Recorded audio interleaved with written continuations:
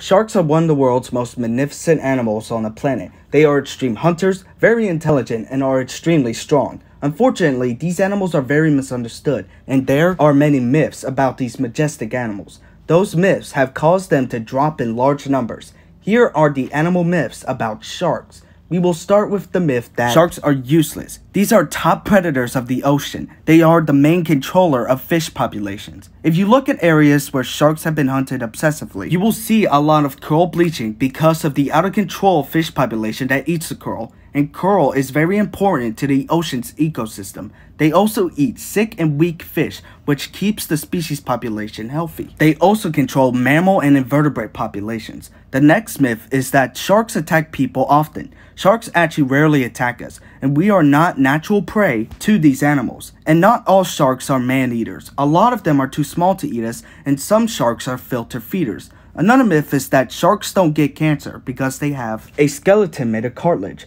But the sad truth is that many sharks do get cancer. TV shows have told us that sharks fear dolphins, but they both swim with and eat each other.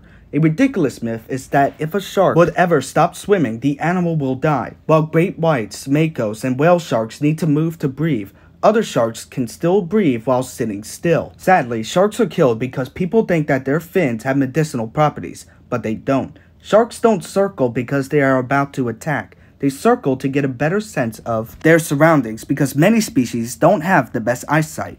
They are trying to get a 360-degree picture of their ecosystem. Did you believe in any of these myths? Leave a comment down below of which one you did believe in.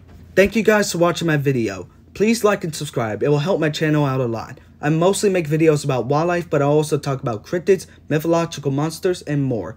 Thank you, and I hope you have a good day.